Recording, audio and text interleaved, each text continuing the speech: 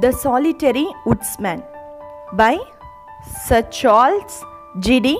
Roberts. It is a famous poem and it is a beautiful poem. It is published in 1898. It consists of 13 stanzas. Each contain 4 lines, totally 52 lines. So we'll see the line by line explanation of this poem. When the grey lake water rushes past the dripping altar bushes, and the bodeful autumn wind in the fir tree weeps and hushes. So here the poet is explaining the season of the autumn.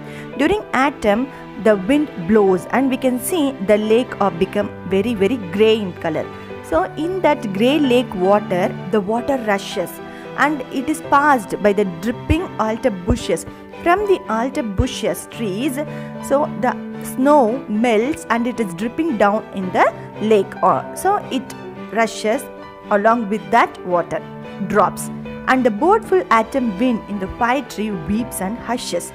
So from the because of that autumn wind in the fir tree, it weeps and hushes. Because of that autumn wind, the fir tree gives the dew drops, as well as it gives a hushes sound. So here we can see how the snow melt from the altar bushes trees, and we can see how the wind blows.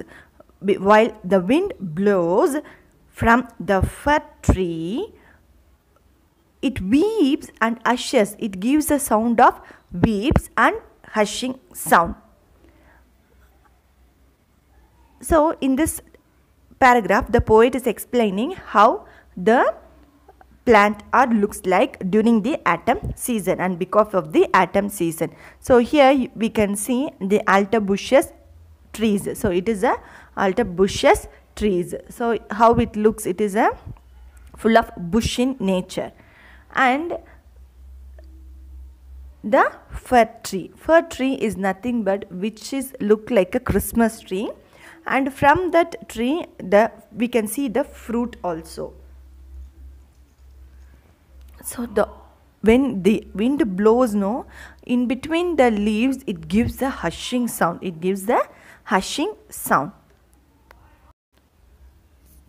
The second paragraph.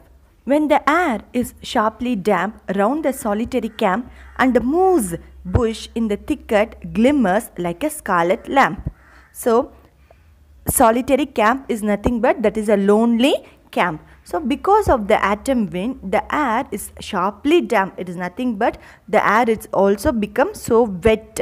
Because of the wet around the solitary camp, it all becomes a wet in nature. So it looks like a wet. And here we can see another creature, that is a moose. Behind the bush, as we all know, bush. Moose is nothing but a deer. It is one of the family in a deer, that is a species of the deer. So around the moose bush in the thicket, so here we can see the moose. So moose, it's standing behind the bushes. How it looks? It is looking like a glimmers like a scarlet lamp. So the moose is standing behind the bush. So it is standing behind the bush. So when we see the animals which is standing behind the bush, here and there we can see drops we can see, isn't it? So the same way that moose is very brownish that is a reddish as well as a brownish in color, and it is looking like how that is a glimmers like a scarlet lamp. Glimmers is nothing but a fire, the spark from the fire. So when the fire, when we fire the wood, from that the sparkle comes, isn't it? So how it looks, it is like a scarlet lamp. The same way the moose is also looking. So here the poet is comparing the moose. And so here we can see how the glimmers like a scarlet lamp. So glimmers is like a scarlet lamp. Scarlet is nothing but a red color lamp. And the next stanza. When the birches twinkle yellow and the cornel bunches mellow, and the owl across the twilight trumpets to his downy fellow. When the birches twinkle yellow. So before the autumn season, the birch tree looks like somewhat greenish in color. But before autumn season, during autumn season, that birches becomes a twinkle yellow. It looks like a yellow in color. When we see the star twinkles, during that time we can see the yellowish color. So now during the autumn season, the birches look like a yellow, and the birch trees are all very tall one, and it is all like a twinkle yellow in color.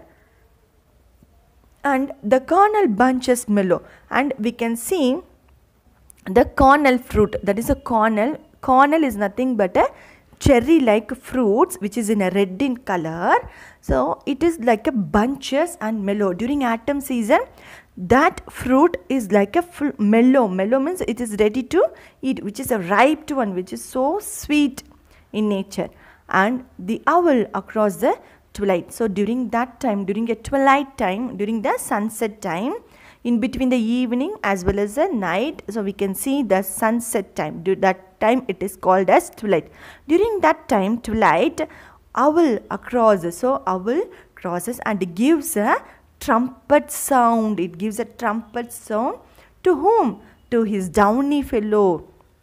To his downy fellow. To his downy fellow is nothing but to his mate. To his mate. So he is calling his mate. The owl is giving a trumpet sound to his downy fellow. To his downy fellow is nothing but a mate. To his mate it gives a trumpet sound. And we can see the owl in which time? During the twilight time. The next stanza, that is, when the nut-fed chipmunks romp through the maple's crimson palm, and the slim viburnum flushes in the darkness of the swamp. When the nut-fed chipmunks roam. Chipmunks is nothing but a type of a squirrel which is living in the forest. So it feed himself with a nut. After eating the nut, where it goes? Through the maple's crimson palm. It goes to the maple's crimson palm. Maples is nothing but it is a type of a tree. So the squirrel is eating the nut. After eating the nut, it is slowly climbing on the tree. The tree is nothing but a maple crimson palm. Maples is the type of a tree which is look like a palm. Crimson palm. Crimson is nothing but red in color. So here we can see the maple tree. So see how the maple tree is look like a red in nature, that is a crimson color with a palm. So here and there it is look like a what? Palm. That maple's tree. And the slim viburnum flushes in the darkness of the swamp. So and the slim viburnum flushes. Viburnum is nothing but a plant, is nothing but a flower which is white in color. The viburnum flower is a white in color. This is the viburnum flower. Here you can see the picture of that flower. It flushes because of the autumn wind. It flushes. It gives a sudden flying and it goes and it is dropping on the earth. That is in the darkness of the swamp. Swamp is nothing but a piece of wetland. That flower is dropping from the tree and it is spreaded on the earth. The earth is looking like a darkness of the swamp. That is a wetland. When we see the wetland, it looks like a dark in nature, isn't it? So in dark space, that is in a dark place, when the white color flower drops means how it looks. It looks beautiful. Yes, it is very, very looking beautiful in the Swamp is nothing but a wetland. There we can see the viburnum flowers drops. So it gives a beautiful nature. And next stanza. When the blueberries are dead, when the rowan clusters red, and the shy bird summer's lichen in the bracken makes his bed. So before the autumn season, the blueberries look very ripe one. It looks very ripe and it looks like a very sweet. But because of the autumn wind, it all becomes dead. So here the poet is telling when the blueberries are dead. So during the autumn season, the blueberries are dead. When the blueberries are dead, when the rowan clusters red. See the oxymoron, the negative as well as a positive one. So when the blueberries are dead, here the blueberries are dead. The blueberries are dead, that is that fruit is dead when the rowan clusters red. So during that time, so this is a rowan plant. Before autumn season, the rowan plant looks like very green in nature.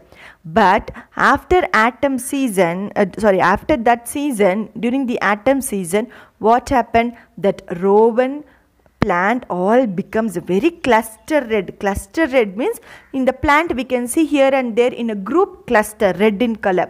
In a group red in color. It is nothing but a fruits.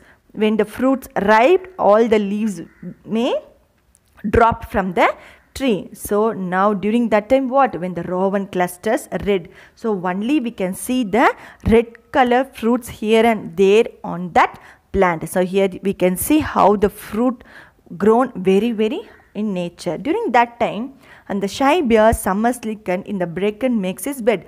The bear what? It goes and then with that bracken it makes a bed and it goes there and it used to sleep in the bracken.